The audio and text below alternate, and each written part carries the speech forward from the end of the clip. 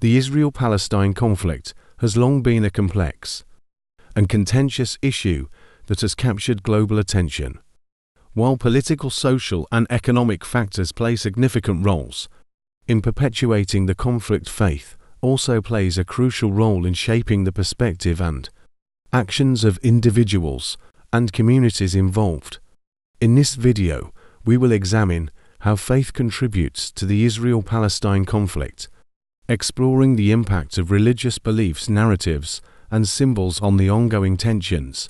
The region of Israel-Palestine holds deep historical and religious significance for various faiths, including Judaism, Islam, and Christianity.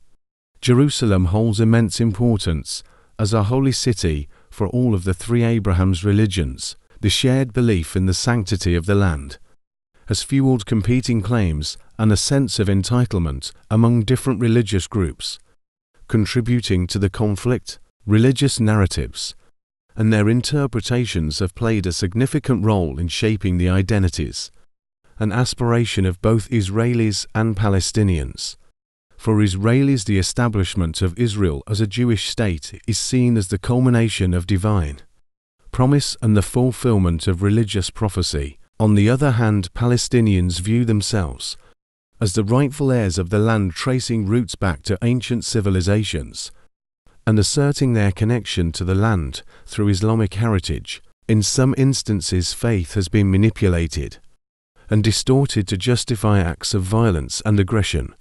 Religious extremism on both sides has contributed to the perpetuation of the conflict, with extremist groups using religious rhetoric to mobilize support and legitimize acts of terror. Such radicalization often arises from deep-rooted belief in the righteousness of one's religious cause and the need to defend it at any cost. The Israel-Palestine conflict has also attracted international religious support, which further complicates the situation.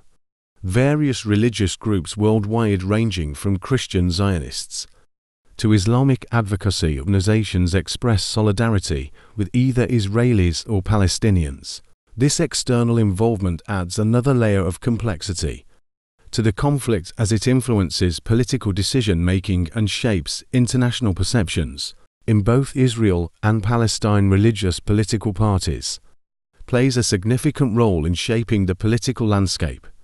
These parties advocate for policies rooted in religious ideologies and often prioritize the concerns and interests of their respective religious communities. The influence of these parties on policy decisions, governance, and peace negotiations can either help bridge divides or exacerbate tensions between different religious groups.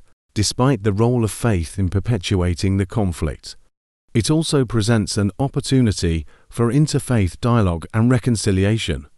Many religious leaders and organizations recognize the importance of finding common ground and fostering understanding among different faith communities. Interfaith initiatives provide a platform for dialogue, encouraging mutual respect and promoting peaceful coexistence, challenging the divisive narratives that contribute to the conflict. Numerous faith-based organizations and individuals actively seek to promote peace and reconciliation in the Israel-Palestine conflict. They bridge divides by engaging religious leaders, facilitating dialogue, and advocating for non-violent solutions. These peacemakers, driven by their faith, often carry significant moral authority within their respective communities, making them influential figures in promoting a peaceful resolution to the conflict. Faith undeniably plays a prominent role in the Israel-Palestine conflict, influencing the perspectives, actions, and aspiration of both Israelis and Palestinians. While religious beliefs and narratives can contribute to the perpetuation of tensions and radicalization, they also hold the potential for interfaith dialogue and reconciliation. By emphasizing shared values, promoting interfaith initiatives, and empowering faith-based peacemakers, it is possible to build bridges and work towards a peaceful resolution that respects the rights and aspiration of all parties involved.